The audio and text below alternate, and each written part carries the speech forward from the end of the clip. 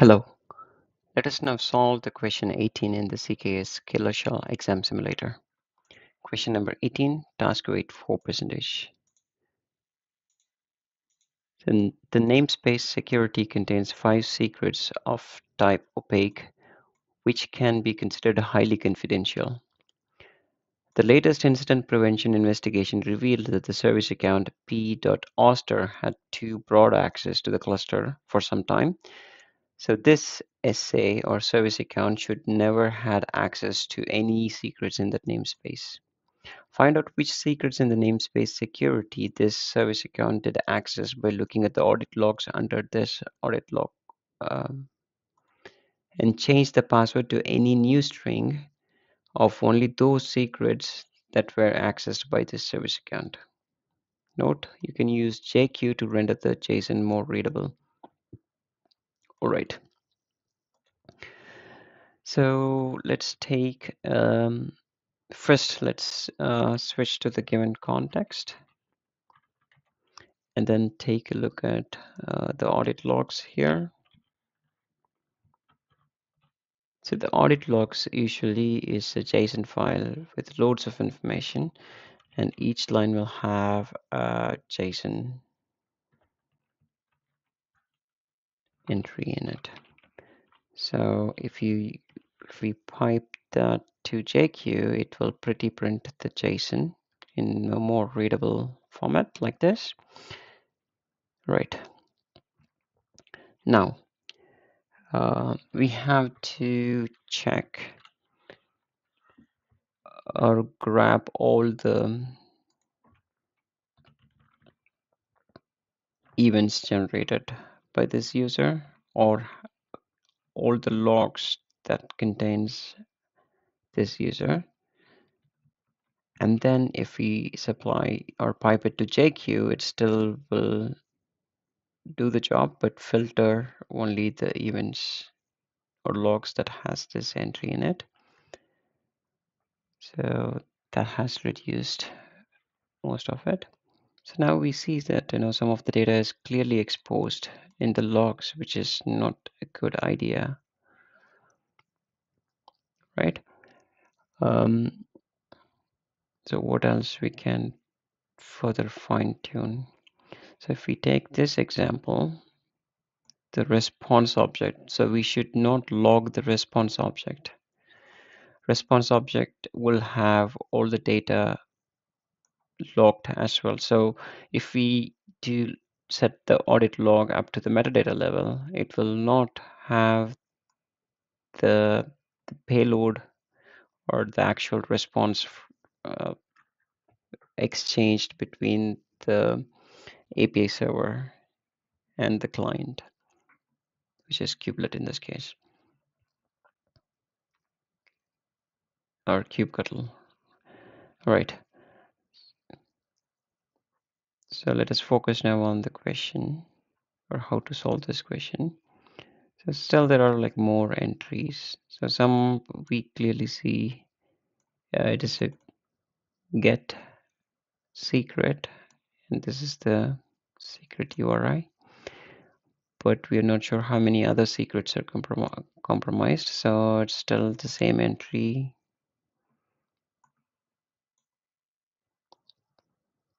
Right. So we can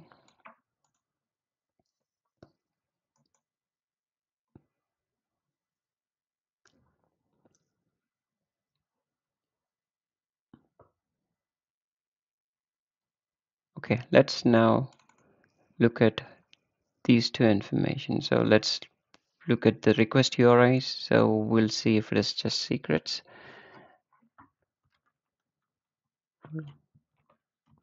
So I'll grab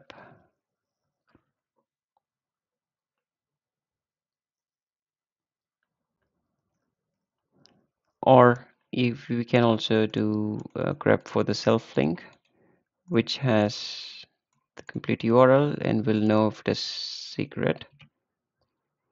So we have so much of information, but we are only interested in secrets. which is used or accessed by this user. So now we could see these two are the secrets accessed by the service account p.auster. So only two of the secrets are compromised. So that the question now says change the password to any new string of only those secrets that we know that were accessed by this SA. So these are the two secrets. Now let's generate a random password. Let's say random vault token.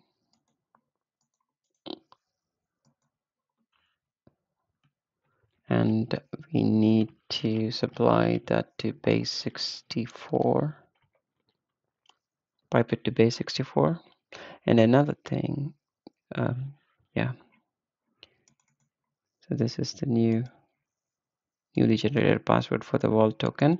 Now we have to update the secret in the security namespace. We're going to edit the secret, and the secret name is vault token. So this one we are going to get rid of the existing secret because that is already compromised. I have updated the new secret. It's done. And we are going to do the same thing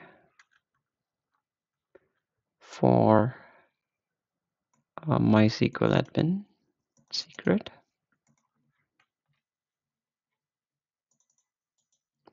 Copy this and edit the MySQL admin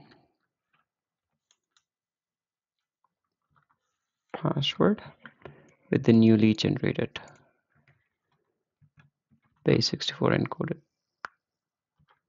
thing. So it's all done. Just to make sure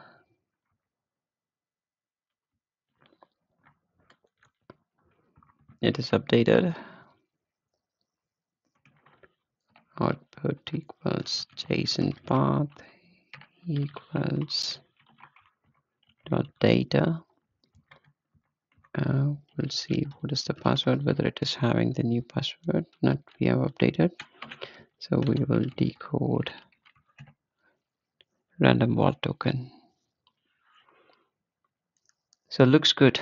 So that's all for this question, and thanks for your time.